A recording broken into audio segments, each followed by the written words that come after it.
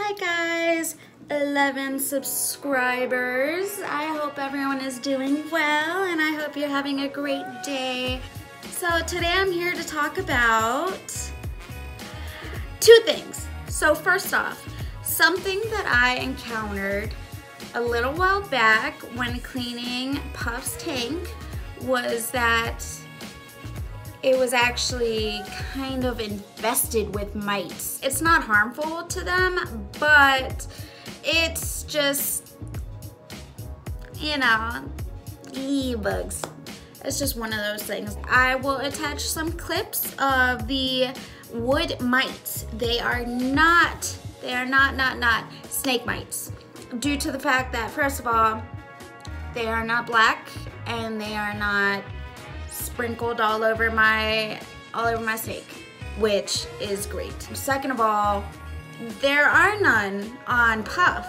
They're just completely surrounded in his water.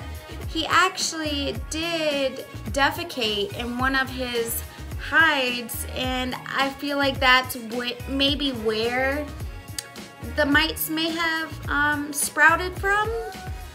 I really don't know. I'm switching substrate and I cleaned everything out. I bleached it, I boiled it, I made sure everything was absolutely spotless because I don't want any more bugs. I mean, that's it. I don't want any more bugs. Number two is Puff Shed again, which is pretty cool. It's his second shed. Let me show you guys his first shed. It was super cute.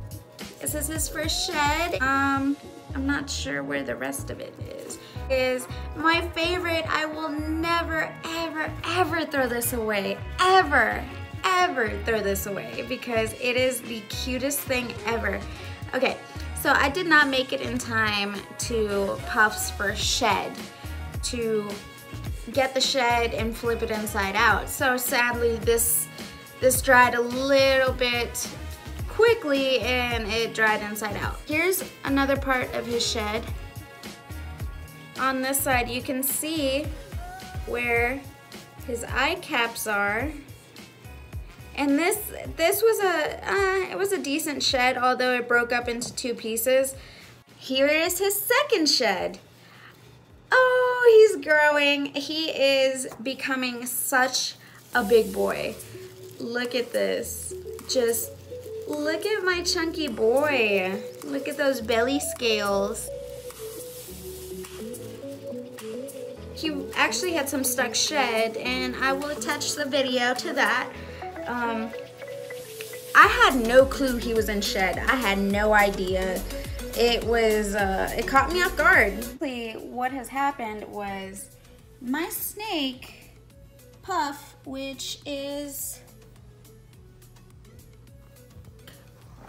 oh, off. So I was looking through, trying to show you guys Puff's cage, and actually came to find out he shed, which is incredible. It's always great when they've shed. It looks like a pretty okay shed, all in one piece, all the way down to his tail. He just broke off a little short under his head. So there's his other shed. I've sprayed this towel with some water, some warm water. Puff actually did not get all of his shed completely off, so I'm just gonna rub it off of him with a warm towel.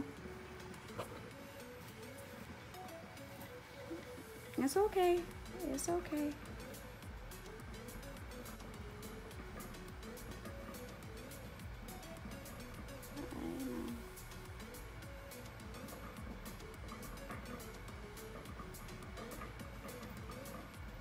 Kind of have to apply some pressure here.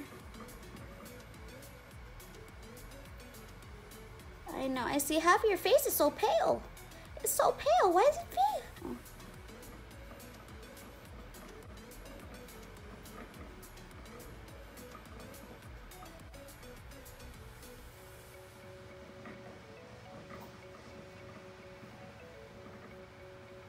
go. But if we don't get the shed off of you, it's gonna be even harder in the end. And it was a really good shed, honestly. It's just his head. That means he's gonna need some more moisturization this next time around. I can't believe I didn't know Puff was in shed. There we go. Yay, there we go. Hi guys. So Puff has grown. He's grown quite a bit.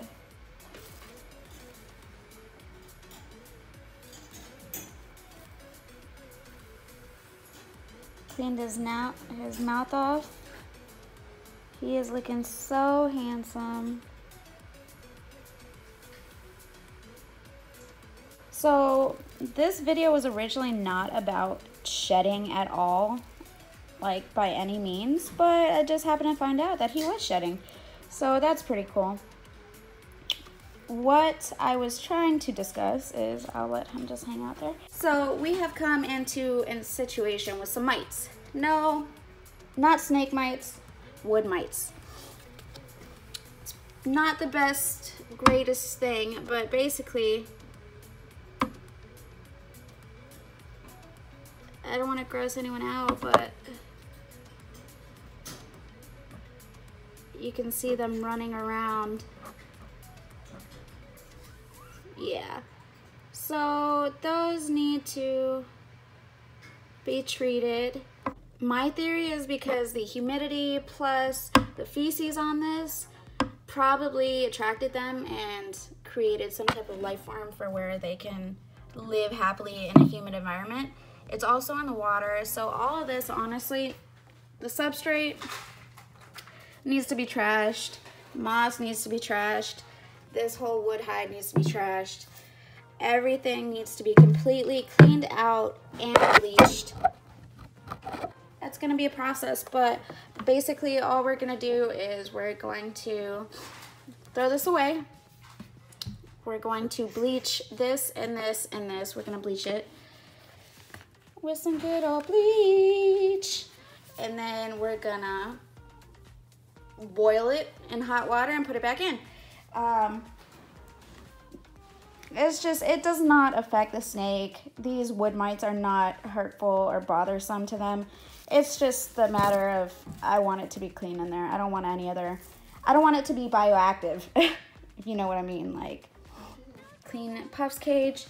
Kidwa, his cage is probably next to be changed because we use the same substrate with him, but he does not get sprayed as much because his humidity requirements are not that high. However, Puffs are quite high. He's around 80% humidity. Kidwa's around 40, so it's quite a big difference there. Yeah, it's a snake. It's a very, very scary snake. Dang, that boy's shiny.